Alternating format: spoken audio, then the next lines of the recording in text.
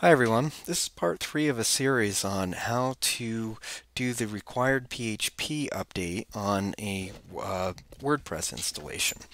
If you're here just to learn how to do the Debian 9 to Debian 10 upgrade, great. You'll definitely learn how to do that here, but this is just a component in the process I used to make sure I could update PHP on my WordPress installation at Eastern Oregon University.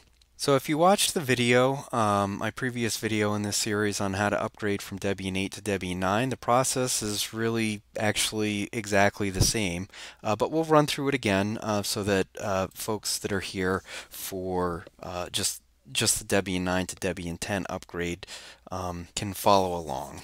So we'll start by checking to see what version of Debian we have, and you can use the lsb underscore release dash a command, and you see that the server is currently running Debian 9.11 with the codename stretch, and we will update this to Buster.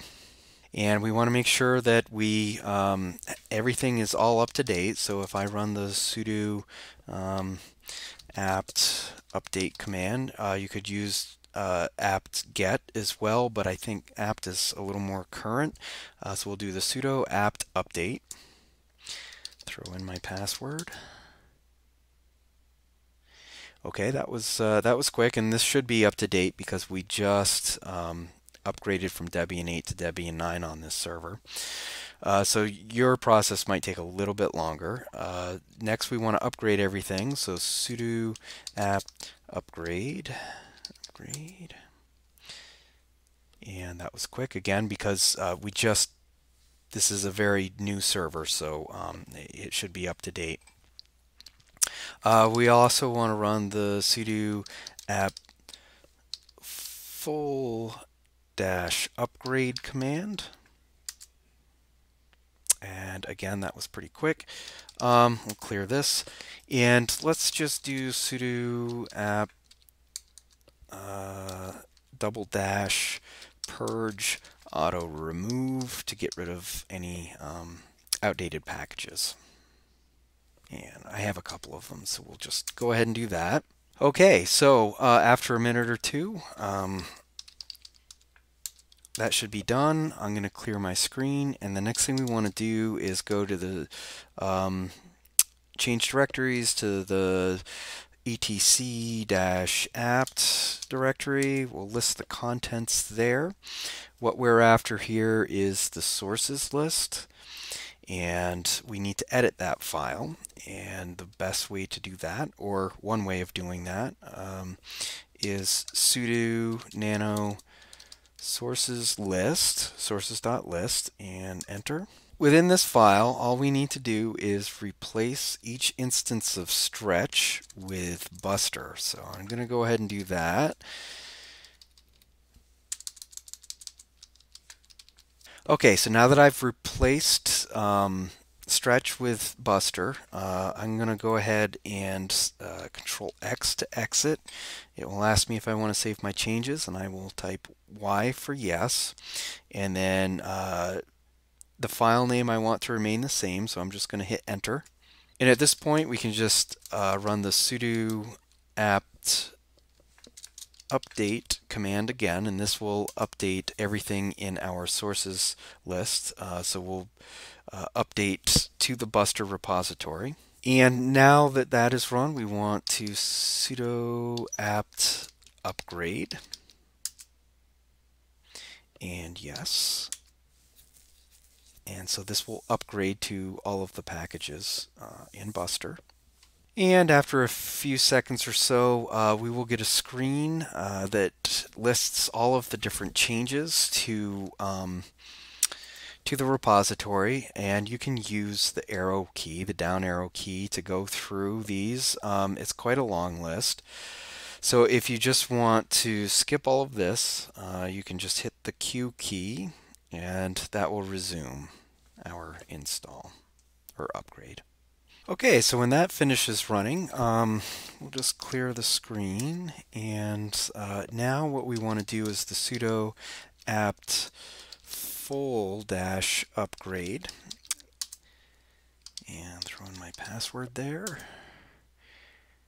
And this might take a little while, so I will pause the video as it's doing its thing.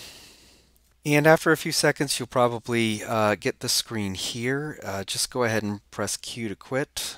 And actually, so you're not actually quitting the upgrade. What you're quitting is the notification. So Q for quit.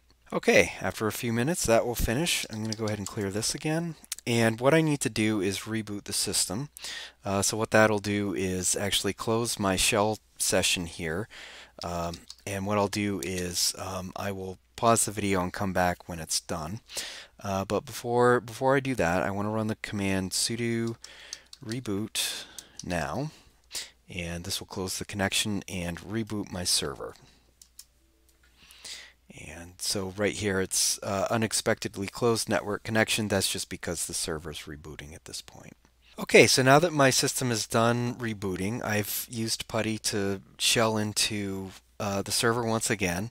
One thing I do want to point out is you'll notice that this was at one point 16 and now it's 17.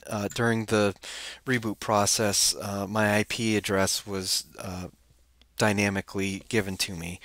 So what I needed to do was find that new password or that new IP address, and I did that with the IP space address command. And so this tells me what it is. So if you've noticed that there was a difference, that's the reason. It was just during the reboot phase I had a new IP address assigned to my machine. So I'm just going to clear that out, and what we want to do now is run the command that will give us the version of Debian that we're running. And so lsb_release-a, and it looks like we were successful. And of course we want to check to make sure our website is still up and running. You'll notice that I'm now using the 17 address rather than the 16, and everything appears to be pretty good.